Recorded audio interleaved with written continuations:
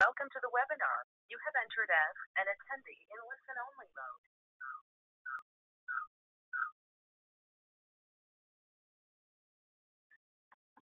Well, hello everybody that's logging in at the moment from all around the world. My name is Haytham Cubber and I'm an ENT surgeon from the Children's Hospital in Glasgow in Scotland. And I'll be hosting this Paediatric Tracheostomy Decannulation webinar. I have colleagues from Melbourne and I have colleagues from Glasgow, and we're going to do an international perspective on paediatric tracheostomy decannulation. So welcome to everybody. I'm going to start off by saying thank you for joining us for this webinar. We're going to be about an hour. I want to say a big thank you to Medtronic and to Smiths Medical, who've given us some unrestricted grants to allow us to host these web-based sessions, and that's very generous of them. I just want to say at the start that none of us has any financial conflict or any other conflicts of interest to declare. This is very much an interactive session. We're going to have presentations from Glasgow and from Melbourne, but if at any time you have questions, please type them in at the point marked with the question mark on your control panel, and we will get to them during the question and answer session at the end of the session. So just to say, paediatric decannulation. Nobody wants any child to have a tracheostomy tube longer than they actually need it. Tracheostomy obviously has a morbidity and a mortality. These things can be measured. Children die from tube occlusion, from accidental decannulation, and a variety of things. So we want to get tubes out as soon as we possibly can. But it can be very difficult to know when a child is actually ready to have their tracheostomy tube removed.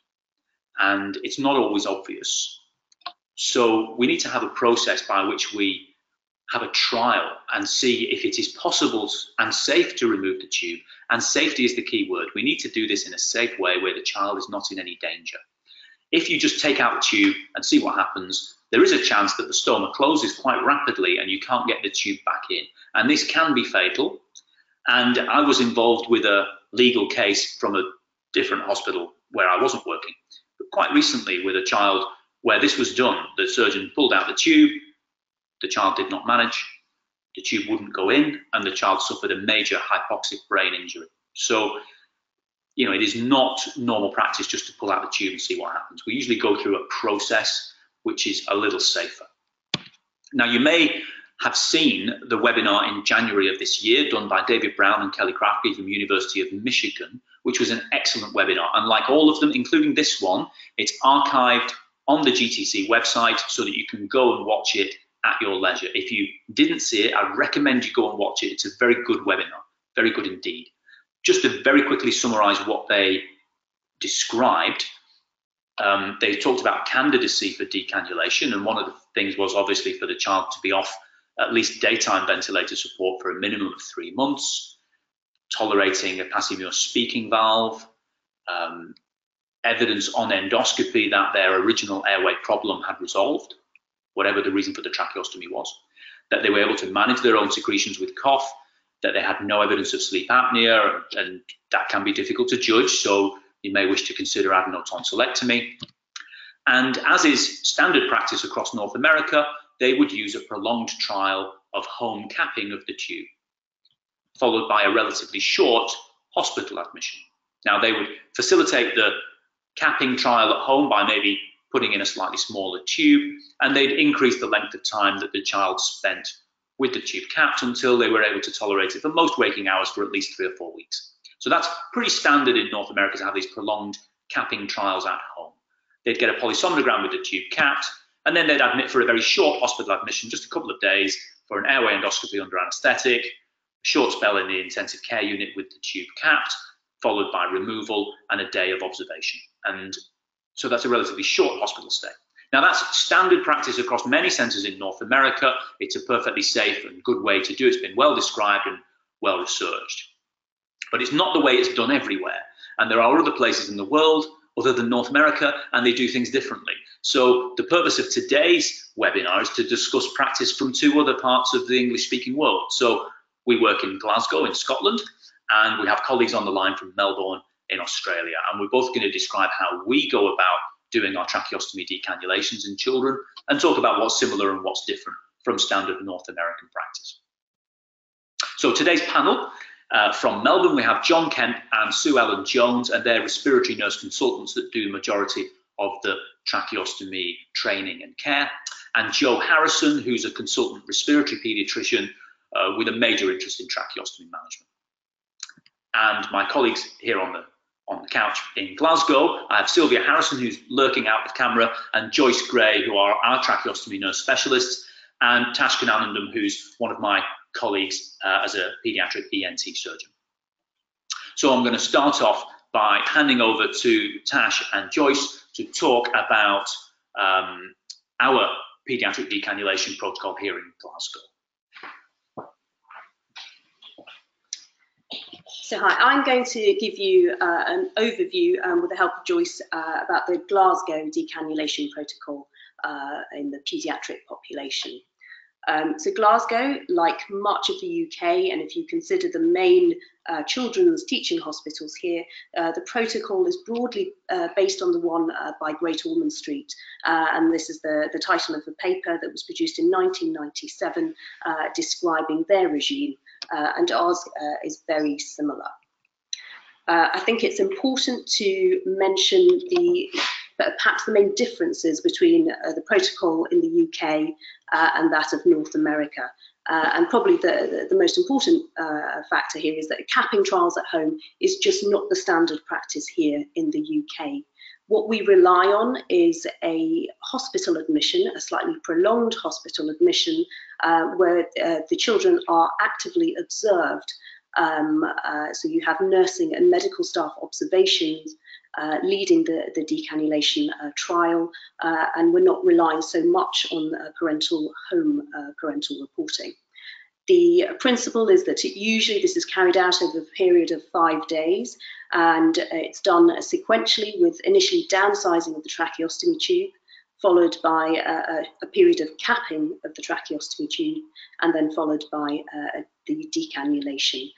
This is then followed by a period of observation, and as I say, normally it takes about 5 days. So you could aim to have a child admitted on Monday and have them discharged, hopefully with a successful decannulation the following weekend.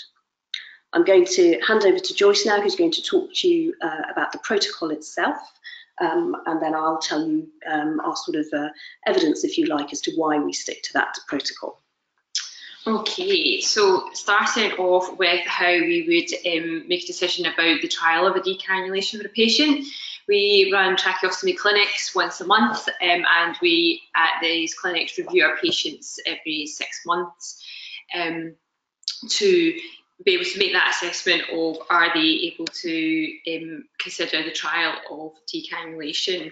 We would review the airway pathology at these appointments with the ENT consultant, respiratory consultant, one of our airway nurses, either myself or Sylvia, and our speech and language therapist. We may carry out a flexible bronchoscope in clinic. We have facilities to be able to do that if it was, say, for a vocal cord, possibly wanted to see if that improved, or if they had tracheobronchial malacia, that kind of thing. We can do that in clinic, but we would always actually plan for a micro laryngoscopy and bronchoscopy under general anaesthetic prior to the trial of decannulation in hospital. In clinic, we would also consider things like preparing the patient and the family for this, but giving them an information leaflet about the process, and consider whether they may need play specialist input for the child, giving them maybe a doll with a tube and cap and things, as this can be quite a challenge of a process, getting the child used to this idea. So then we would go ahead and organise for the planned microlaryngoscopy and bronchoscopy. And we would maybe do that within the same, like at the start of the week, and then start the decam process in the same admission. Sometimes we'll do that as a day admission, and then maybe the following week or 2 weeks bring them in for a separate admission to start the trial with the decam. So that's just an overview, as you can see at the moment. I'm going to go into each day in detail now. So the first day, well, first of all, we've got the microlaryngoscopy and bronchoscopy, which is done in the 6 weeks at the most prior to the trial. We would review again the airway pathology at this, ensure that there was no requirement for further treatment of stenosis or granulations before we then try the trial. Is it okay? Mm-hmm. So day one, yeah, perfect. We would do an elective admission, usually on a Monday or a Tuesday, following a successful microlaryngoscopy and bronchoscopy. And they would be admitted under our ear, nose and throat consultant. But the key person within the decannulation process that week would be the airway nurses, as they will link between the consultant and the patient and the ward nurses, taking this forward throughout the week. We would assess in the ward that we've got enough staffing to be able to manage this patient. We generally will nurse them in a 4-bedded open bay with one nurse for the 4 patients. When we're actually making a change to that child's airway by downsizing or putting the cap on, the airway nurse will be present for usually the first 1 to 2 hours following that for even closer observation. We will, on the first day, do the downsize, usually to a size 3 tube, and then we will do continuous pulse oximetry monitoring and signs of respiratory distress continuously for the next 24 hours. We also will have a bedhead card that's just that's specifically for decannulation, detailing this child's in for this procedure, and information about what tubes to be using if anything was to go wrong. And we'd also have a documented care plan for the nurses to be able to refer to of who to contact and what steps to take if there was any deterioration while we weren't present. Okay, so if then that is a successful overnight, we will review them in the morning on our ENT ward round, and if it's been successful, we'll discuss again with the patient and the family about the plan to then apply the cap that day. It's making it clear that once we apply the cap, the child should no longer require suction, and if they are requiring the cap to be removed or suctioning, we would class this as being an unsuccessful trial. Again, once we apply the cap, back on to continuous pulse oximetry monitoring for the 24 hours. We would also do it as a downloadable pulse oximetry monitoring, so that we can then assess that in the morning of continuously what it was like overnight while they slept. So on to the next day, day 3. Again, reviewing the ward round, and also we would then consult our labs about the oximetry results from overnight sleeping, and following that, make a decision as to whether it's appropriate to remove the tube and safe to remove the tube at this point. On removal of the tube, we will clean the stoma and we'll apply occlusive dressing, which is usually gauze swabs and some sleek tape, so that it's not really breathable and be able to clear secretions past the stoma. Again, back onto the continuous pulse oximetry monitoring and close observation of their respiratory breathing. Finally, we would move on to reviewing them again the next morning, and if we have been successful having taken the tube out altogether and having the stoma closed over with its dressing, we would then plan a kind of phased discharge with the family. This will usually incorporate carrying out basic life support training, just to update the family, because there's changes in that from going from having a tracheostomy to no longer having a tracheostomy. We would allow them to start to mobilise outside of the ward and around the hospital, and then gain confidence actually going out of the hospital, because one thing, they've been very used to having stock and equipment to carry about, able to carry out suction, when their child coughs, they've got to get used to the child coughing and coping with those secretions without requiring any suction. If they live further away from the hospital, we would recommend that they would go and stay at the parent accommodation with their parents for an overnight stay before then travelling home to wherever that may be. Obviously, we cover quite an area in Scotland and islands and everything. We would then follow them up on our tracheostomy clinic about 3 months after decannulation, and we would plan for stoma closure about 6 months if it hasn't closed. Okay. So just to recap, our admission is usually for about 5 to 7 days for the trial of decannulation, and it can be stopped at any point if there's no signs that the child is not coping, and then reassessed whenever it's suitable for that child. Again, that'll be rediscussed in clinic. Okay, moving back over to Tash. Great, thanks Joyce. So that's a summary of how we do our Glasgow decannulation protocol. I'd like to tell you sort of the evidence that we have for why we do it and why we've stuck to this. And that's summarised quite nicely in a paper produced from the Glasgow Children's Hospital ENT department. This is a paper that was published in 2016 looking at our successes and failures related to paediatric tracheostomy decannulation. The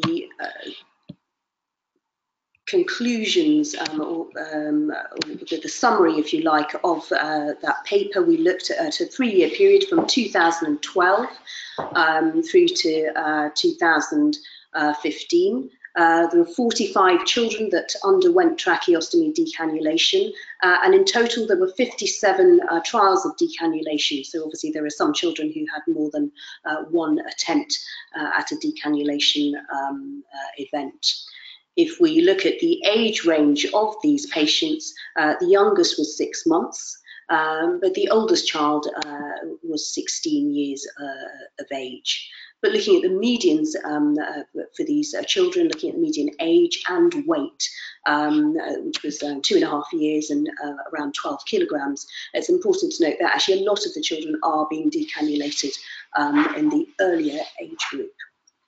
The overall success rate of a decannulation event was 58%, so approaching 2 out of 3 children were able to have their tracheostomy tube removed.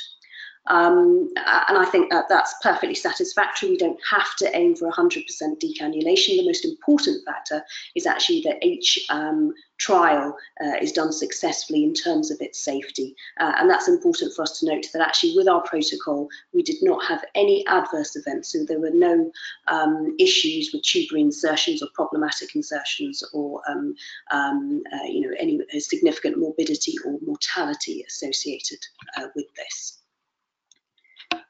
This next slide is hopefully showing you a flow diagram which quite nicely illustrates the results of the decannulation trials, and particularly we can look at the points at which children did not progress further. If we consider the very first day, so the children have been assessed in the tracheostomy clinic and deemed suitable to attempt a trial of decannulation. Following their airway endoscopy, so their formal airway assessment with a general anaesthetic, a quarter of the children were actually at that point thought not to be suitable to continue along the decannulation protocol. So already at day 0, if you like, we're down to 75%. At day 1, when we are downsizing the tracheostomy tube, there are 16% of children actually don't manage to go any further, so they're already struggling at this stage. Day 2, when we look at capping of the tracheostomy tube, this is actually, in terms of numbers, 50% of patients in the paediatric population are coming into difficulties at this point. So half the children who did not go on to have a successful trial of decannulation are actually failing at this stage in the pathway. So this is all within the first couple of days. But actually the pathway does go on for another couple of days after that, and even at day 3 and at day 4, although it's perhaps only one child at each of those days, it's important to realise that there are children who, even at this later stage of the process, are running into difficulty and have had to have their decannulation attempts aborted with the tube going back in. So overall, as conclusions from our paper, we can see that actually the 5-day protocol seems to work very well for us. Each of those 5 days have shown patients having difficulties at that stage, so there is a value to be had from each of those days of the protocol. It's fair enough that not every child was able to be decannulated and that some children required more than one event, but most importantly for us, again, we were able to offer every child a safe attempt at decannulation with a period of observation, an active observation in a hospital environment. And again, it gives them the chance to formally establish the next stage, perhaps another attempt at decannulation or further review in the tracheostomy clinic to decide on the next course of action. So for us, the most important fact here was that there didn't seem to be any value in shortening that period, but actually we have a safe way of performing decannulation. We had no recorded adverse events in that period. So I'm actually now going to hand back to Haytham. Okay, so thank you very much for Tash and Joyce. I have to apologise in a minute. Apparently we're having some slight difficulties with the slides and they may not have all shown up at the start, but we can show any slides you want to see later on if we need to. But what I'm going to do now is just remind you that if you have any questions, please type them in using the question mark icon on your control panel, and we will get to those in the Q&A session at the end. What I'm going to do now, though, is hand over to my good friends and colleagues over in Melbourne. So we have Joe Harrison, who's arrived there, sitting at the back, and we have Sue Ellen and John, and they're going to tell us about how things are done the Melbourne way.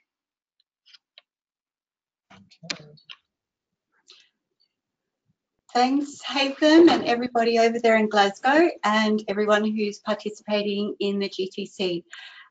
As Haytham said, we're here in Melbourne, and I just wanted to introduce our hospital for a start. So our hospital is a beautiful facility. It's been open quite a few years now, has 323 beds and quite a lot of admissions per year, so it's a busy hospital.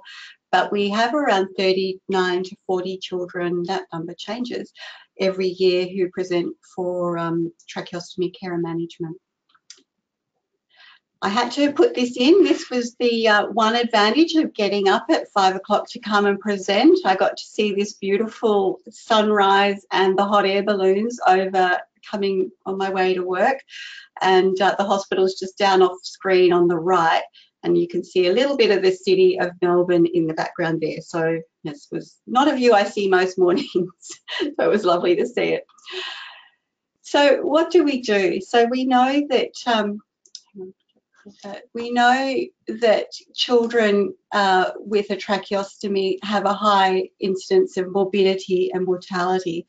And so we have a specialised service here, which we nicknamed the CATS, Kids and Tracheostomy Service, which is a multidisciplinary team, and it offers a specialised tracheostomy service. So we have weekly multidisciplinary team meetings, and they are for both inpatients primarily, but also outpatients. And we have a fortnightly specialist clinic review.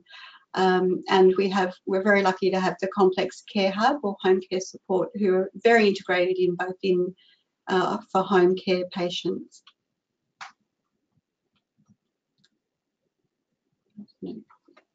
Sorry, just again trying to get the slides to move. So just to recap, decannulation is the planned intervention for the permanent removal of a tracheostomy tube. Once the underlying condition or indication for the trach has been resolved or corrected. Here at this hospital in 2018, we had approximately, well, we did have 11 patients who presented or were admitted for elective decannulation, and all of these children were discharged home trachea-free. Just to give you a rough idea, that's sort of our average number. In 2017, we had 9 patients. The difference between elective decannulation trial and an accidental decannulation is that an accidental decannulation is a medical emergency and does require immediate action on the part of the caregivers. And we do try and, obviously everyone does, minimise the event of those occurring at home or in hospital. So part of the, as Glasgow, part of the decannulation process is in the planning. And so here we have our patients are reviewed at both their CATS meeting, which are weekly, and at the multidisciplinary clinic visits. So that's where they are reviewed. And at these reviews, we really assess whether they're ready for a trial of decannulation. The decannulation plan is really tailored to the needs of the particular patient, but as with Glasgow, it's usually a staged process, and generally we'll start with the trial capping of a trachea tube at a clinic visit. If this is tolerated, then we will give the family or the caregivers a cap, and they will continue with intermittent capping daytime only and only while their child is awake. And they have to be able to directly supervise their child. And the reasons for this are that if the child's tolerance should change with the capping at any time, the caregiver can remove the cap and make sure that they're safe. If the capping's tolerated, we will do arrange for an airway assessment, and this is a rigid and flexible bronchoscopy, and done primarily by the ENT and the respiratory teams.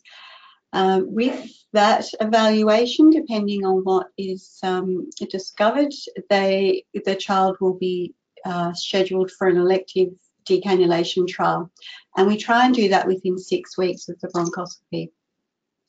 Depending on what the findings are at the bronchoscopy, it may or may not include a downsizing of the trachea tube at that point. And if we do downsize at that point, it's usually just one size from the tube that's in situ. And that can allow the child some time to get used to a smaller tube in their airway, and then also facilitate capping if that's being used. And then we will plan the admission. So I'd like to hand over to John. He's going to run through this whole process of what happens with our admission planning and discharge planning. So over to you, John. Thanks, Mel. Hi, everyone. The first day of admission usually occurs in the afternoon. Child arrives and receives medical assessment admission to our medical unit, which has a specialist high dependency section of 6 beds where there's a 1 to 2 nurse-patient ratio, and all the nurses who work in there have received training and are tracheostomy competent. If the tube has not already been downsized, downsizing will occur in the evening, and with capping and assessment again of how well the child tolerates the capping. We'll do overnight downloadable oximetry and keep what we call a sleep diary, so observing for the usual vital sign parameters, heart rate, respiratory rate, etc., but in particular looking at abnormal respiratory sounds and increased respiratory effort on behalf of the child.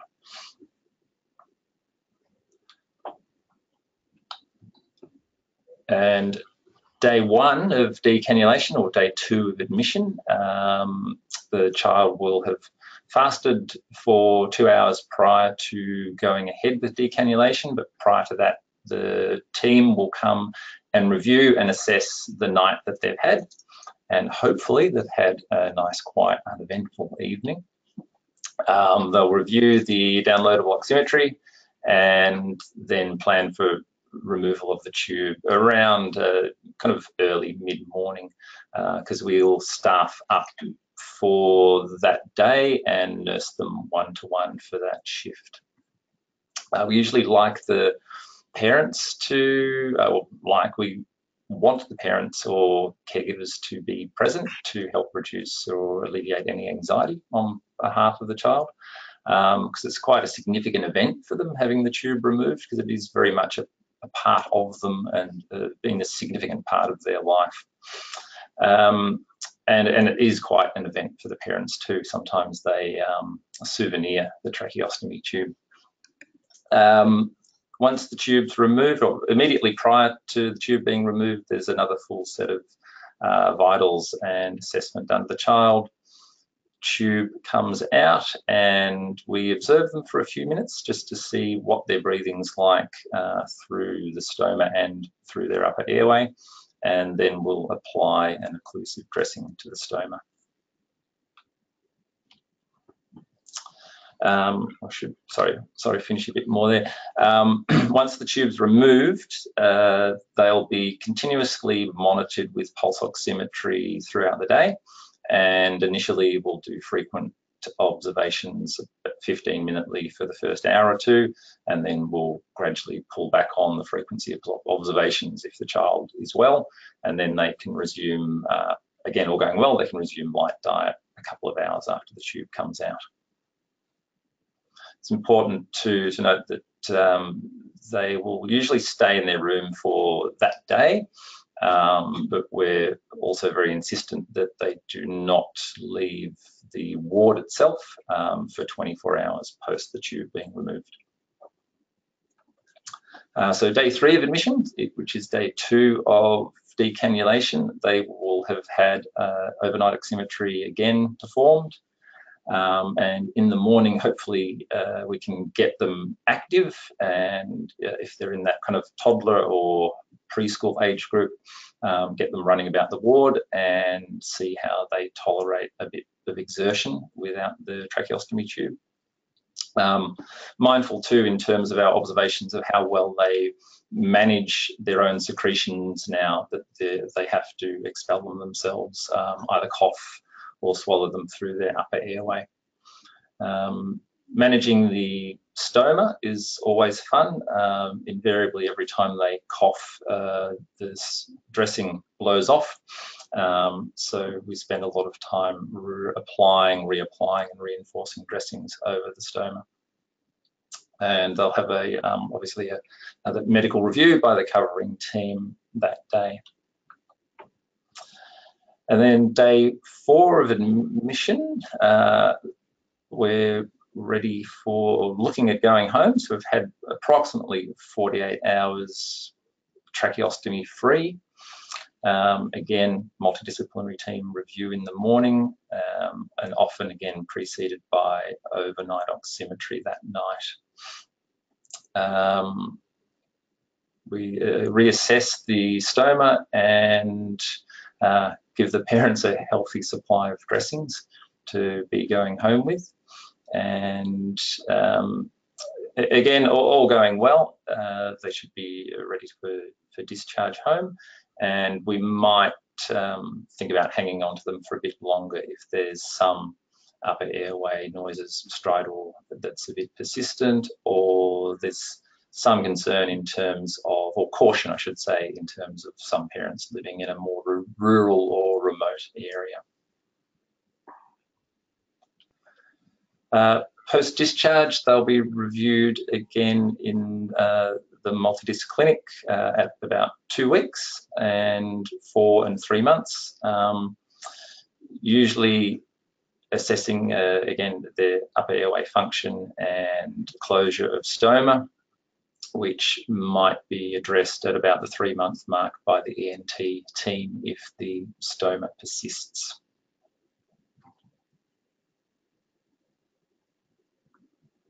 And they'll continue to be seen at the multidisc clinic. Would that be an additional slide?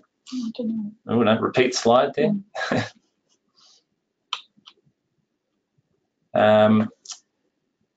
It's always interesting when they first go home, because the parents are so used to having a trachea in situ and used to carrying lots of equipment with them. Frequently they still want to take all their equipment home with them. We do like them to persist for a short period with use of the pulse oximeter at home, which parents here are normally issued with, and often it's reassurance for them, so they can sleep a bit easier at night, but it can possibly alert them to some airway issues if there's some secretion management problems with the child at home, in which case they would then soon re-present here. Water. So just for, if their stoma remains patent, living in the land with a lot of water, we don't advise them, of course, to go swimming until their stoma is closed, and they still have to take precautions, bathing and showering if they have a persistent stoma. So it's just good to reinforce that with the families as well. Sorry, I think that's back to you, Haytham. No. All right. Our contact details. And if anyone wants to see the clinical practice guidelines for tracheostomy care, so just again to reinforce that paediatric tracheostomy is there's not huge numbers, and some of us who have smaller centres, it's great if we can share our information and expertise, and part of the GTC is a really good opportunity for us to be able to share our knowledge with others and what works. So it was really interesting to hear the process in Glasgow, and reassuring in one way that we seem to be doing the same things, which is great, and trying to minimise harm for the children and their families by being cautious.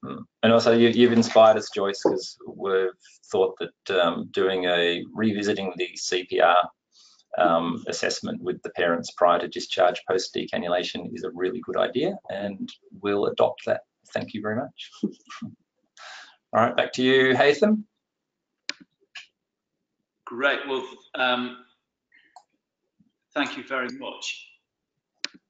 So let me just get rid of that.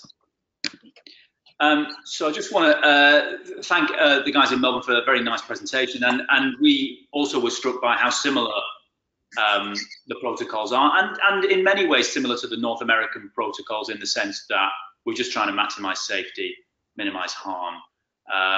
We do it in slightly different ways, but the differences are quite small. Those of you watching, then please keep the questions coming. We've got some good questions on here, which I'm going to go through one by one, but do keep them coming. I'm going to start off. We've had a question in from Cindy Riley, who's asking about families that are resistant to decannulation due to them getting some kind of secondary gain from having a child with a tracheostomy. So perhaps over in Melbourne, guys, do you have much experience of families who are resistant to decannulation? No. The opposite. They're very keen. I think the only, there's not really, from my experience with families, there haven't really been any benefits that would financial or physical benefits that would outweigh their child not having a tracheostomy. So most families are very keen to see the end of the trachea. Well, yeah, no, we've had problems, yes. We have. People come quite on being able to change their child's airway themselves and have suction. So it can be quite apprehensive about returning these items and, no longer having the control of their child's airway. That is very much a control issue, that they have to rely on the child to cough and to breathe, and they're not in control anymore. But also there's financial benefits. You get disability living allowance and other financial benefits here when your child has a tracheostomy, and your benefits get stopped when the tracheostomy is removed. And also some of these children will be provided with a care package, not all. Out with Glasgow we don't. In Glasgow we don't, but some of the children from other areas around Scotland will get some kind of nursing support package at home because their child has a tracheostomy, which they then lose, of course, when the tracheostomy is lost. So there are... It's the extended support and the circumstances, and the knowledge that you have a child with a tracheostomy. Actually, the hospital may know your child with a tracheostomy. Everyone becomes very aware. It's not attention-seeking behaviour, but they can get very used to the setup that they're in. It's comfortable for them in terms of it's safe, and we spend so much time telling them as we're putting the tracheostomy and how this makes their airway safe. They get used to that. They've gotten over all of the hurdles of getting used to that, and they're now in a situation where you're talking about taking this away from them. So it's quite a big emotional leap. But yes, and certainly our society here, where you do have financial benefits and all the support that comes along, that's another thing that, we do have some patients who, get a little caught up with that aspect. I mean, most are really keen. Most are very, very keen. But there are. But it's occasional that we get the resistance. So how do we deal with it then, Joyce? I think it's looking on the benefits of not having a tube and being able to do things like going swimming, taking your child on holiday without having to take all this kit with you, and focusing on the benefits of no longer having it. And obviously these children are more at risk of, picking up on chest infections and everything like that. I think it's, saying that to the family that it's getting back to normality and normal life for the child that doesn't have to carry all this, and not have the attention when they go to school or nursery that somebody's always following them about with a suction bag running behind them on a bike, So I think it's just trying to focus on the child and the benefits for them, because especially as they get older and their social interactions become so much more important. That's far more valuable. They want to blend in and be part of those social peer groups and not stand out by having a tracheostomy. So I think it is that it's trying to convey to the parents the huge benefits to the child. Sometimes it's understanding of the child as well, depending on their age, and we've had involvement from maybe psychologists to explain to the child why they no longer need this and the benefits. But sometimes it's been part from when they've been diagnosed with an illness and it's been straight away they've had a tracheostomy from that treatment onwards, and if they're coming to the end of it, having to be able to reverse the tracheostomy, and it's that next step. Great stuff. Sorry, go on.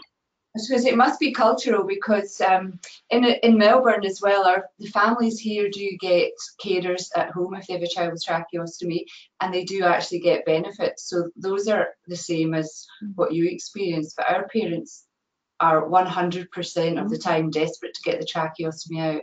Maybe it's the swimming. Swimming's a big thing in Australia. It's a lot warmer here. Perhaps swimming's less of a thing in Scotland. So child not being able to swim, perhaps that's more of a...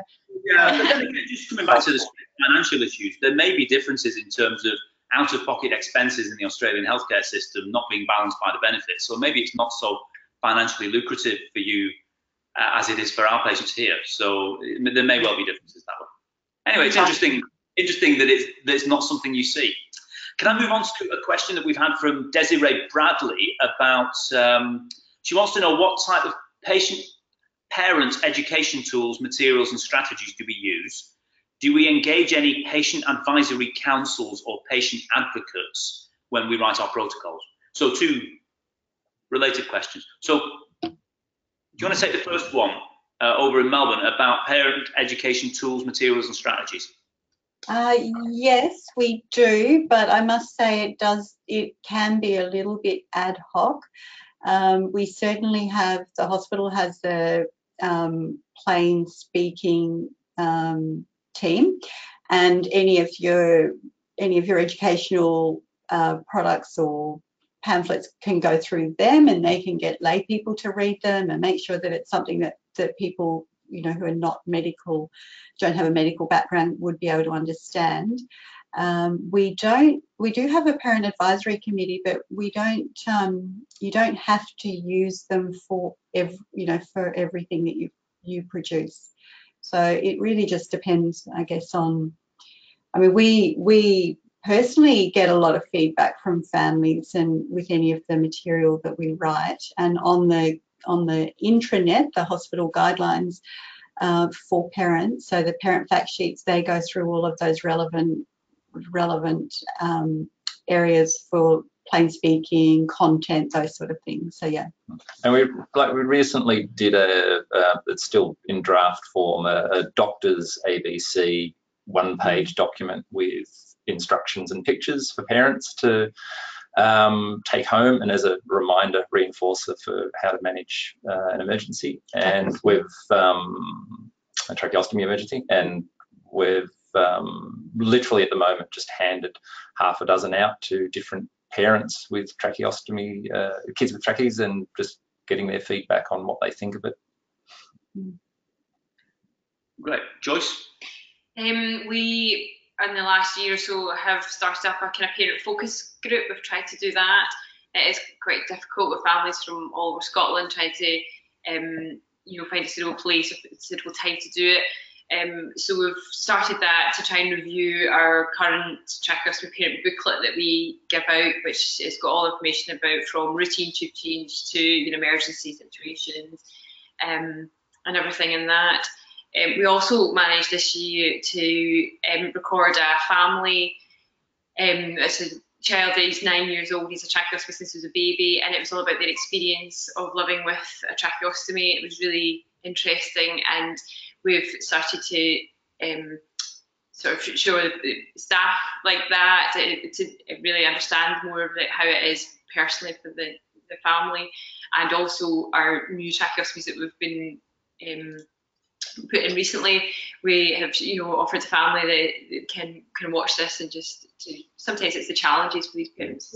And around decannulation, do you have any specific material? We do. We have an information leaflet that we give out again in relation to decannulation as well. I think in both hospitals, the most important material is actually you guys. It's the personal relationship that our nurse specialists and Sue Ellen and John over in Melbourne have with the parents and families, and that's where all the information comes from. So actually, that's much better than anything written down. But we do it as a backup. Yeah, we have it as a backup. Actually, we have in the last 2 years we have run our tracheostomy fun day, if you like. So it's a Saturday where there's an opportunity for medical staff, nursing staff, and our tracheostomy patients and families to kind of get together in a slightly more informal setting, and we've incorporated some question and answer time within that. But it's a great opportunity for the families to meet up, and actually they come up with so many tips and bits of advice that we're not aware of, or certainly I wouldn't be aware of. But Joyce and Sylvia might be more aware of. So it's important, and obviously there's social media going on all the time, so you'll find that there are parents who've grouped together and they've got a Facebook group or something. So they're very good at giving that information as well.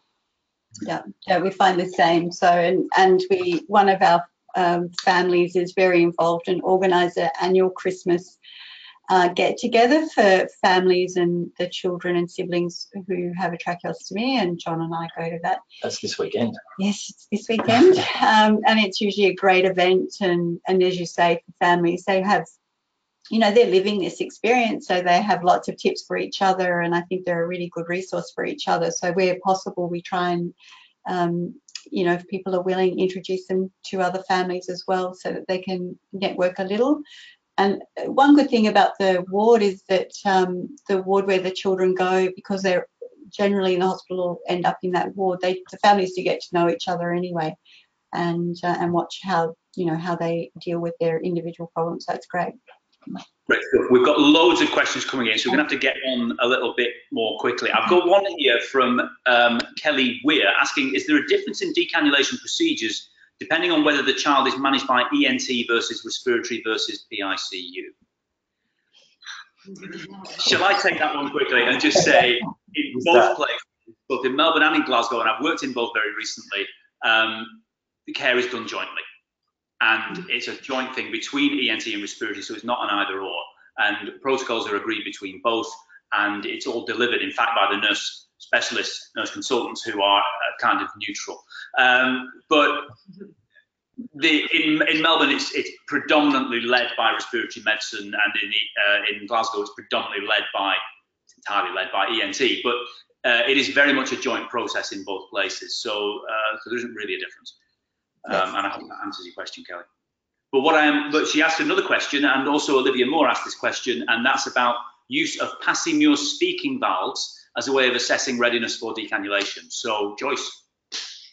So we generally try a Passimure valve assessment with most of our tracheostomy patients, but it's not always an indication that they're going to be able to cope with the trial of decannulation. I think sometimes it can be an indication that they are coping with managing secretions. So they'll maybe cope with the capping, but it doesn't necessarily always mean that they will, to be honest. And we've had cases where they've not liked a Passimure valve, but then managed to fully decannulate. So it's a bit of a hit or a miss, really, to be honest. What about yourselves in Melbourne? Oh, I think very similar. We'll often initially use passive Muir valves early on in the piece, like long before we're even thinking about decannulation. But closer to the time, we might be thinking about its effect on upper airway tone, managing secretions, and as you've said too, Joyce, it's you can tolerate a speaking valve and not tolerate decannulation. It's all about that expiratory phase of the respiratory cycle. But yeah, they're useful, but not an indicator that decannulation can be successful just because you tolerate PMV. A couple of quick technical questions which we'll get to, and then there's some really interesting family ones. So I'll just deal with this one. I have a question from Marilena Trozzi at Rome Bambino Gesù Children's Hospital asking about the persistent tracheocutaneous fistula rate. You got an idea in Melbourne? For us, I think it's about 50%. I think we close maybe slightly more, 50 to 60% of them need surgical closure, and we do it around 6 months. Melbourne? I think it's about the same. We are going to be looking at those numbers a little more closely, but it is around 50%, I think half and half, and we do try after, if it's persistent after 3 months, if there are no other clinical indications, they'll be planned to have a closure, but that could still be a month away, so somewhere between 3 and 4 months, I guess, for stoma closure. And we have a question from Cynthia Griffith asking about whether we ever perform capped sleep studies prior to decannulation. What do you do in Melbourne? We've had some. It's not routine. So the ones we've had are for children who we think will need nocturnal CPAP. And so they would we would do a capped sleep study to see whether those children might need need CPAP nocturnally. But you wouldn't have it as a routine part of your decannulation protocol as such? No, correct. No, but is that an abbreviated respiratory polysomnogram that you do, capped? Full polysomnography. Full polysomnography, yeah. So there's only really, I think probably in the last year, there would only be 1 or 2 patients who have done that. And really as a, would they be able to manage decannulation with CPAP? So that's why. Do we ever do any capped polysomnograms as part of our assessment for readiness for decan? I don't think we do. No. We do a capped overnight downloadable scored pulse oximetry and transcutaneous capnometry study, which we do as part of our protocol for every child. So they have a demonstrably normal kind of gas exchange study as part of the protocol, and have done that for a few years, but we don't do any proper sleep studies. I want to move on to a couple of questions which are really interesting. Rachel Kerr, hello Rachel, speaks from Melbourne, in fact.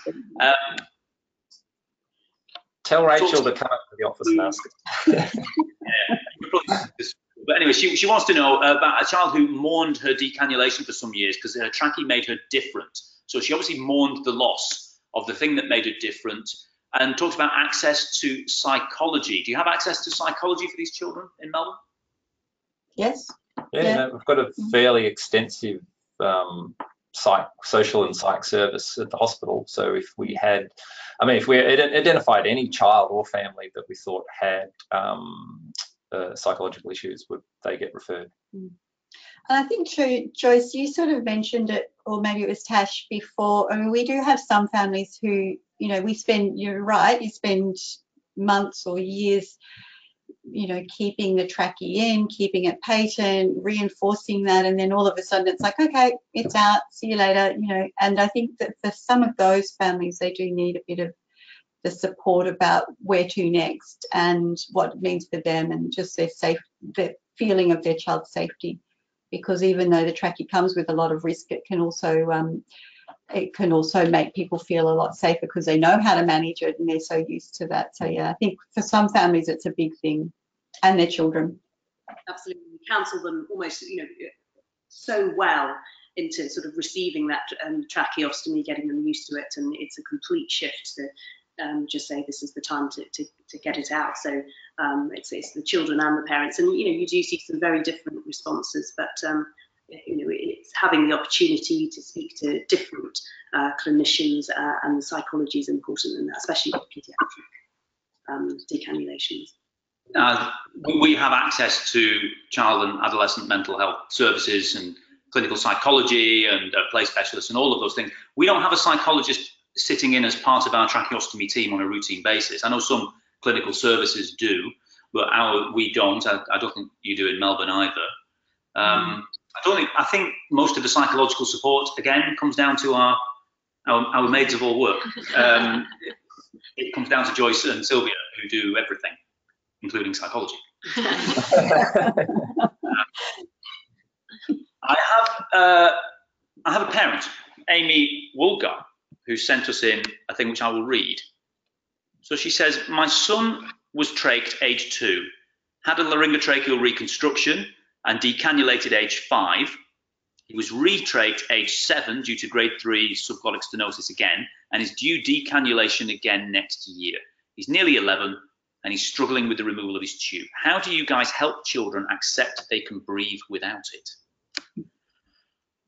So, Amy, I think the first thing is to make sure that he can, in fact, breathe without it and that his airway is adequate. So, as you saw from our decannulation protocol, it starts with airway endoscopy under anaesthetic for that exact reason. And a quarter of the children we thought were ready for decannulation, it turns out were not, because we've judged their airway as not adequate when we do our airway assessment under anaesthesia. So, from our protocol, if you remember the flow chart, 25% of our kids didn't get past that endoscopy stage, and the majority of them would go on to further surgery to improve their airway, and that's the decision that we made under the anaesthetic. So the first thing is to make sure the airway is actually, as good as we can physically get it. Once we've got there, though, and we think it is good, and we have a psychological issue, then Joyce. I think it's just talking the child round to the, how good it would be without having a tube, and even if it's not successful, well, it's worth maybe having a try at having it out. But it is difficult. 11 is quite a difficult age, isn't it? For some of the younger children, maybe play specialists might be helpful. Yes, I know, but 11 is not really play specialist territory, is it? So you're getting into more clinical psychology territory, aren't you? And it is. It's that additional difficulty because you've already had one attempt. You've done the persuasion of this is going to work, and then you found yourself, not quite back to square one necessarily, but the tracheostomy is back in. It's certainly one reason where we're very keen on that sort of prolonged period. And if it's not right at any stage, we try and stop it, because once you do have the tube out, the hope would be that you would never have to have it back in, because that's such an emotional upheaval to just go all the way back. So it is difficult. It's a difficult age, and it might just be a more lengthy process for that persuasion to feel comfortable giving it a go again, and definitely this is where you do want to take it a little bit slowly. Conversely, when you get to maybe a bit older, then the psychology again can change, but 11 is a little tricky. But yeah, you might want to make it more of a prolonged, downsizing for a few days and then capping for a few days, and then removing, kind of more over a couple of weeks rather than that can be also partly for the psychological reason of demonstrating beyond all doubt that you can breathe okay and manage, and also partly because you kind of have been through this before, and you really don't want to go through it a second time and not succeed. So it's quite an ask. I would agree with Haytham that absolutely the first thing is making sure that it is ready, at least from every perceivable clinical point of view, to come out. We've just had a teenager in the last couple of weeks that was kind of similar, although his fail trial was just, you know, in the last kind of month or so. And he did take quite a bit of persuading that it was worth another try to get out, and has been successful, and is so happy that we did persuade him. But he was very anxious, and we did do a kind of prolonged over weekend kind of capping to get him used to that. So we have more questions coming in. I'm not sure how much time we have, but any special dressings to reduce the risk of persistent tracheocutaneous fistula? Another question. I'm not sure that dressings make any difference, to be honest. Any view on that from Melbourne? We do an occlusive dressing while we're assessing their airway, but if the stoma is persistent, often an occlusive dressing isn't a long-term option anyway, because the children can get a reaction on their skin from that. So sometimes, you know, sometimes we just leave it open if it's persistent and not too large, and the family don't mind that. Sometimes they'll just put a Band-Aid. I don't personally think the dressing makes any difference as well. I think it's really patient comfort and what's suiting them the best. Yeah, John? Yeah, it's just that initial period of the decannulation where you want an occlusive dressing because you want them using their upper airway, and then after that, it's Band-Aid type material and mostly anything that'll stay on. That's usually the difficulty. And stay on for like a longer period of time, not have to change dressing every day. Like that's kind of usually the goal, is to get something that will last. So. Fair enough. Another question in, are there many occasions, we are 1 minute over time. You know what though, there's 2 more questions. I'm going to very quickly go through. Are there many occasions where capping is not successfully tolerated, but decannulation is still trialled and successful? Yes. Yes. I would say there are. We have a major issue with very young children. So anyone we're trying to decannulate under 18 months, they may not tolerate breathing past a cap tube, even a very small tube. So sometimes we will try that, cap them, and then remove the tube and sit with them for a few hours and monitor them one-to-one very closely. Any issues in Melbourne? That's just what I was going to say. It's really that infant group where even a 3.5 takes up a significant proportion of their airway, and they might just not have enough space to breathe around their trachea tube. Yeah. So I think probably we're going to have to call it a day. So I'm going to put up my thank you slide. I hope you can see that okay. So I want these are the contact details for everyone that participated today, and I want to just thank everyone for taking part. And these are the contact details in case you want to get in touch with anyone. And I just wanted to also let you know the webinar's been recorded and will be available in the webinar archive on the GTC website. And don't forget the next webinar, which is going to be Monday the 4th of February, or 5th of February if you're in Australian time. But it's Monday the 4th of February at those times, and it's talking tracheostomy tubes. So it's all about facilitating phonation in ventilated patients. So once again, thank you to everyone for taking part, including all the participants who've been watching at home and for sending in your questions. And thank you so much. And if I didn't get a chance to answer your questions, I'm sorry. So thanks very much, everybody. And I think we'll draw this one. Thanks, everyone. Bye. Thanks, everyone. Bye-bye. Now, how do we exit?